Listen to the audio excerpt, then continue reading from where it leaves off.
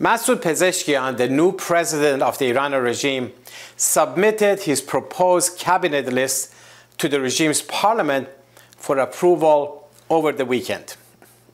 The list is a muddled assortment of incompetent, corrupt, and criminal figures from both Ebrahim Raisi and Hassan Rouhani's administrations.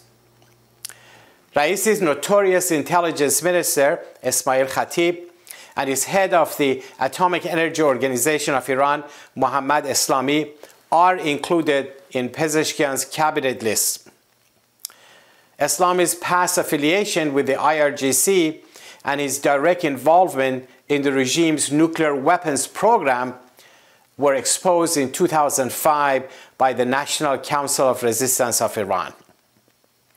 For weeks, Pezeshkian had deceptively spoken about forming a so-called national consensus government, as if such a concept were possible under a fundamentalist dictatorship.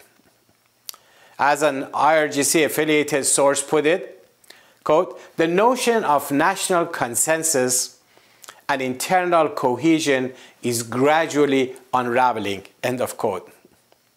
As expected, Pezeshkian's cabinet at the list was met with immediate backlash, quickly sparking a fierce battle among the various factions and intensifying the ongoing war among the mafia gangs.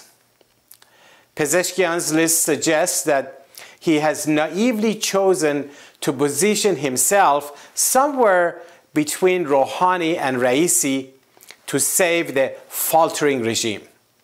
However, in doing so, he has effectively thrown a potential political time bomb into the regime.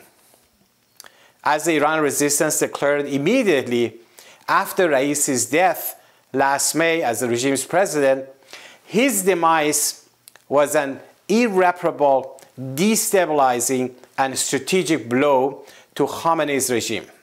Well, Raisi was an irreplaceable element in Khamenei's plan to solidify power and ensure a smooth leadership transition to preserve the ruling theocracy and its continuity.